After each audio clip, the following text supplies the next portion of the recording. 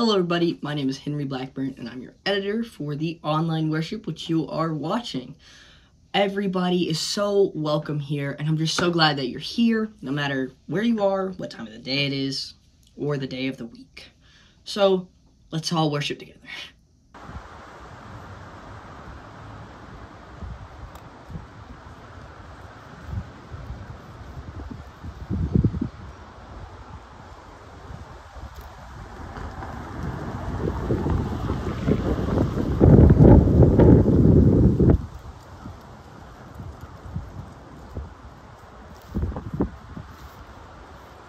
I just love Easter. It's such a great celebration. It's a celebration. It's the most important celebration of the church. It's celebrating how strong and powerful and wonderful God's love is. People thought they could take God's love away. They thought if they took Jesus away, they could take God's love away. But they couldn't, because nothing can take God's love away. That reminds me of a song.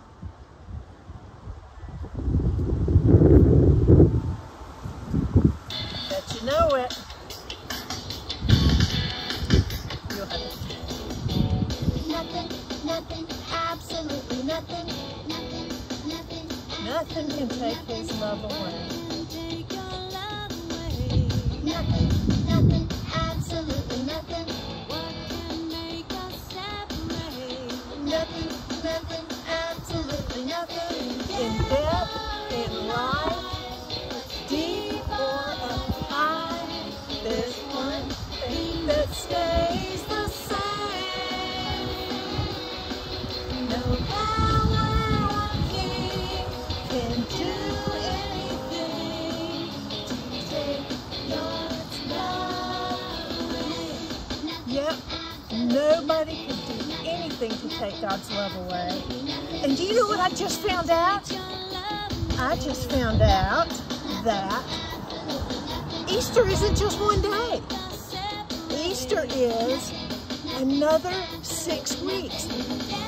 God's love is too big to celebrate just for one day. We have 6 weeks to celebrate. And so if I am mad or worried or sad, I can just remember that we have another 6 weeks to celebrate. It's great. It's still Easter, y'all. And nothing, absolutely nothing can take God's love away. Isn't that a wonderful thing to celebrate? Today's scripture lesson is John 20:19 through 29. When it was evening on that day, the first day of the week, and the doors of the house where the disciples had met were locked for fear of the Jews, Jesus came and stood among them and said, "Peace be with you." After he said this, he showed them his hands and his side. Then the disciples rejoiced when they saw the Lord. Jesus said to them again, "Peace be with you. As the Father has sent me, so I send you." When he said this to them, he breathed on them and said, "Receive the Holy Spirit. If you forgive any sins, they are forgiven. If you retain sins of any, they are retained." But Thomas, who was called the twin, one of the 12, was not there when Jesus came. So the other disciples told him, "We have seen the Lord." But he said to them, "Unless I see the mark of the nails in his hands, and put my finger in the mark of the nails, and my hand in his side, I will not believe." A week later, his disciples were again in the house, and Thomas was with them. Although the doors were shut, Jesus came and stood among them and said, "Peace be with you." Then he said to Thomas, "Put your finger here and see my hands. Reach out your hand and put it in my side. Do not doubt, but believe." Thomas answered him, "My Lord and my God." Jesus said to him, "Have you believed because you've seen me? Blessed are those who have not seen me and yet have come to believe." This is the word for the people of God. Thanks be to God. Our story from John's Gospel takes place on the evening of Easter, and the disciples are in a real mess. it's kind of Jesus' fault in a way. I like the way Greg Lavoie puts it. Jesus promised those who would follow him only 3 things. They would be absurdly happy, entirely fearless, and always in trouble. Now, in the course of my faith journey, I've noticed a pattern. God calls someone to some great thing, then there's the fear factor. God makes a promise, and then the person's left with a decision to make.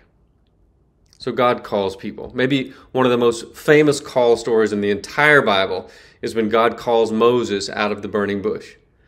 Now, once Moses gets over the shock of a talking bush on fire but not being consumed, and once Moses and God finish with their introductions, God says to Moses, I have observed the misery of my people who are in Egypt. I have heard their cry on account of their taskmasters. Indeed, I know their sufferings, and I've come down to deliver them from the Egyptians. So he says to Moses, come. I'm sending you to Pharaoh to bring my people out of Egypt. The disciples, these disciples that are hiding out on Easter evening, you know they could remember their call stories. Jesus calls them into the kingdom. One day Jesus is standing at the edge of the water at the Sea of Galilee. The crowds are pressing in on him. They want to hear him teach. And so he notices there are 2 empty boats just right there. The fishermen had gone out of them. They were washing their nets. And so Jesus gets into the boat that belongs to Simon. And he asks Simon to put into the shallows so he could teach the crowd. After the sermon, he turns to Simon and says, hey, let's go out into the deep. Out into the deep water. We'll catch some fish. Now Simon pushes back a little bit. We've fished all night. We've caught nothing. But if you say so. And so they go. And they cast the nets. They caught so many fish that their nets started breaking. They had to call the other boat to come help. Both boats were filled with fish. So full of fish that the boats were starting to sink. And Luke says that all of these fishermen were amazed. They knew something was going on. They knew God was in the boat. And Jesus calls Simon. He says to Simon, don't be afraid. From now on, you'll be catching people. Now, it's a bit harder for us, isn't it? Like, how many times have we said things like, I just wish God would show up in a burning bush, or I wish God would send me an angel. I mean, that's one of those, be careful what you ask for, because when angels show up in the Bible, it's usually a moment of sheer terror. But there is that feeling, I think, that we share. It's like, come on, God, just give me a miracle. Make it obvious. Chan and I, we had been feeling the call to foreign missions for some time. And it just wasn't clear. Like, we knew something was going on. And so we were both like, we're all in. God, just show us. And make it clear. We'll go wherever that is. Well, finally it became clear. We were in the middle of starting a brand new United Methodist Church in a suburb of Winston-Salem, Advance, North Carolina. And God says, I want you to go to Indonesia. God calls people. It's what God does. And so God calls, and then there's the fear factor. With Moses. When Moses realized it was God talking to him out of the bush, he hid his face. He was afraid to look at God, because everybody knows if you look at God, you will surely die. And then, when God doesn't kill him, he's still alive, Moses learns that God's business is to send him back to the Pharaoh. He realizes that's another death sentence. Going back to Pharaoh. Moses fled Egypt because of the Pharaoh. The Pharaoh was trying to kill him. Also, the fear that creeps in with Moses in particular are these doubts. Who am I? Moses says. I can't do this. And what am I supposed to say to them? I can't speak. What if the people ask me your name? So God responds to all of Moses' fears. God tells Moses exactly what to say. And it's pretty good news. Basically, you're going to get out of here and you're going to easily plunder the Egyptians on your way out the door. But Moses is like, what if they don't believe me? And that's when God says, throw down your staff. And he does, and the staff becomes a snake. It doesn't say what kind of snake. I've always imagined like the king cobra. I don't think it would have been a rattlesnake. I don't know, some kind of viper, some kind of desert snake. Moses is afraid. But what's really scary is God says to Moses, now pick up the snake by the tail. There's the fear factor. So Jesus tells the disciples to go out into the deep. The deep can be scary, especially when your boat is sinking. But Simon, he seems more afraid of Jesus. He says, go away from me, Lord. I'm not worthy. I don't have what it takes. I'm afraid that God will punish me for my sin. Now, it's Easter evening, and they're in a mess, and they're afraid. Are they afraid of what's next? Are they afraid that they're next? That the Romans will find them and crucify them just like they did Jesus? They're afraid of the future. They're afraid of the uncertainty. And what about Thomas? In my opinion, Thomas has gotten a bad rap. I mean, I really like Thomas. I like his commitment to Jesus. When you read the Lazarus story in John chapter 11, and Jesus is saying, hey, we got to go back to Jerusalem. And the disciples are like, they're trying to kill you there. And Jesus is like, we're going anyway. And Thomas is resigned to it. He's like, well, let's go with him and we'll die with him. I mean, that's the kind of love and devotion and courage. And when Jesus is talking to them later in the story, and he says, I'm leaving, I'm going to a place, and you know the way. Well, Thomas is the one who's like, wait a minute, we don't know where you're going. We don't know the way. There's this urgency to him, like he was about to miss the bus. Like Thomas just wanted to be with Jesus. And I think, Thomas struggled with their testimony. Maybe he had the fear of believing in a lie. But I like his honesty. He wasn't going to say he believed when he really didn't. Chan and I were afraid with this call on our lives from God to go to Indonesia. I mean, we were in the middle of starting this new church.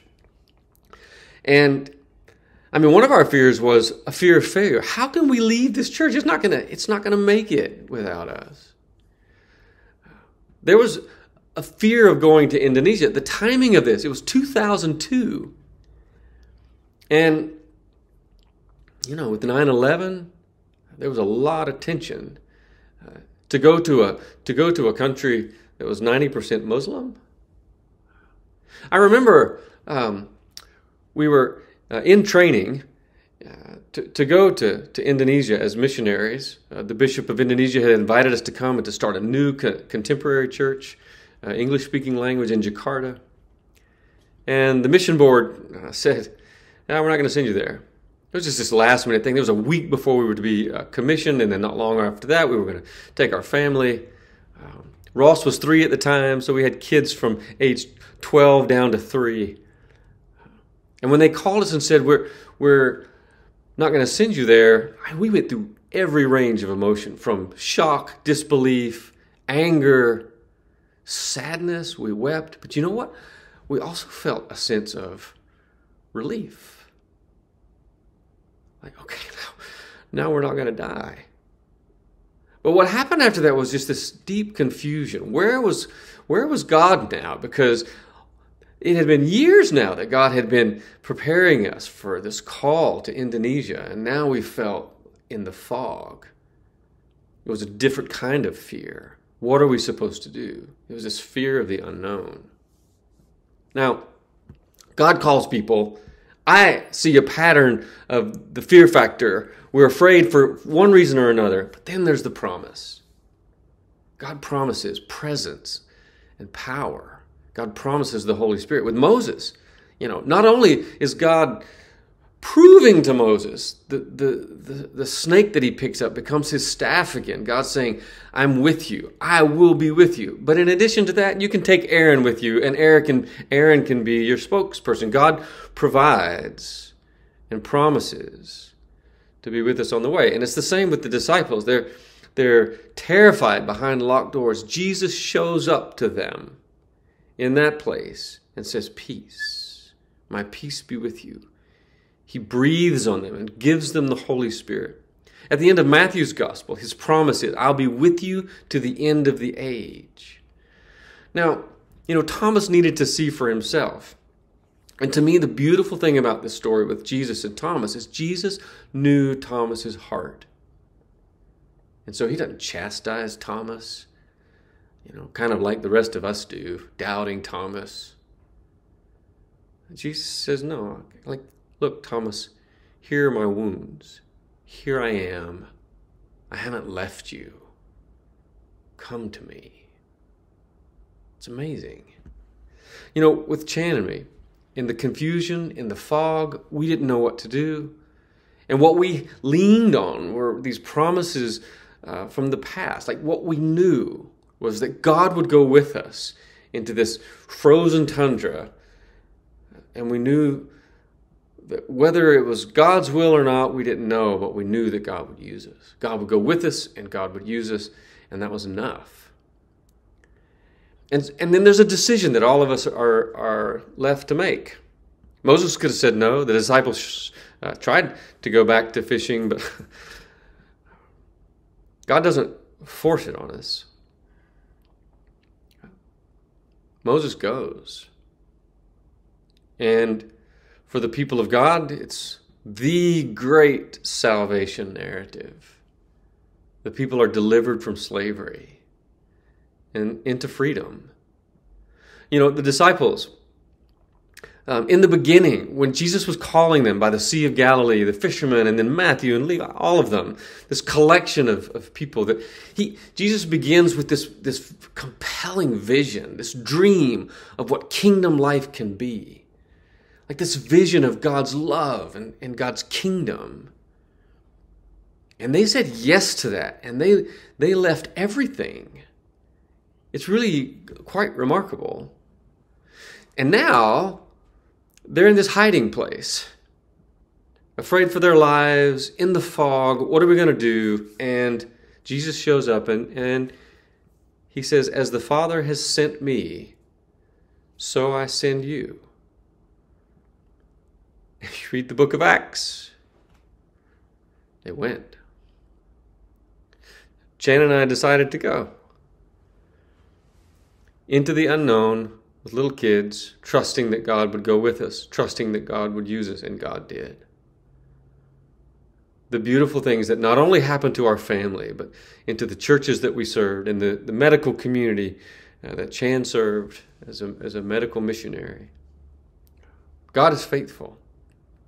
Now, for us now, today, it's the week after Easter. What is God calling us to? And what's the fear factor for us? I imagine it depends on what it is that God is actually asking us to do, but I think in general we fear God's call, period. Like we know it's coming, and I don't know, if you're like me, there is that sense of, I'm going to lose control. I'm going to lose the life that I really want, the way that I like it, the luxury, the comfort, the peace. Or we're afraid of the people God will send us to, because that's what God does. God calls us to people.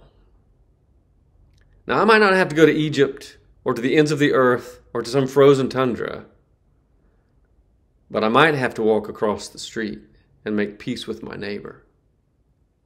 I might have to walk into the next room and make peace with my spouse or my teenager.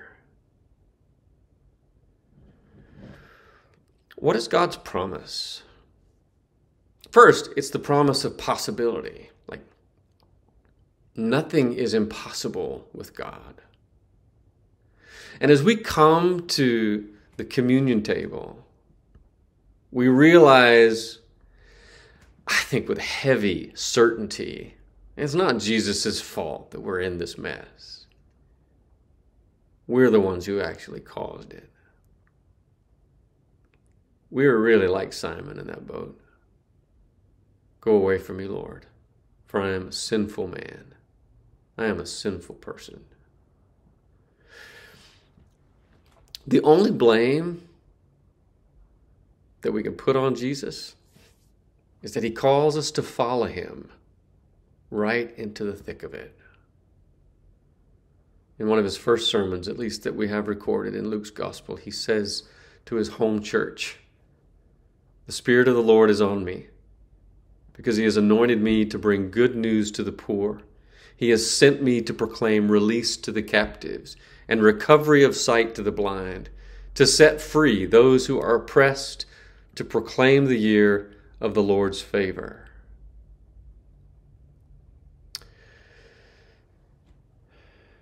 God is calling, and sometimes we're afraid, even when we know the promises, and we have a decision to make. I'm going with him, and I hope that you're coming too. Let us pray.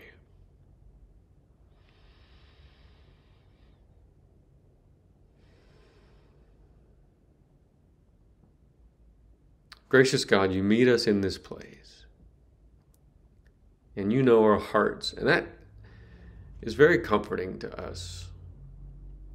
You know that we find ourselves in places of uncertainty. You know that we feel like we're in this mess. Not only that our world seems to be falling apart and there's so much pain and suffering and fear all around us, the division at every turn. But you know the pain and the suffering and the fear and the uncertainty and the confusion that is in us. You know that we need your healing touch. We know that we need the hope that comes with your resurrected life. And so we ask for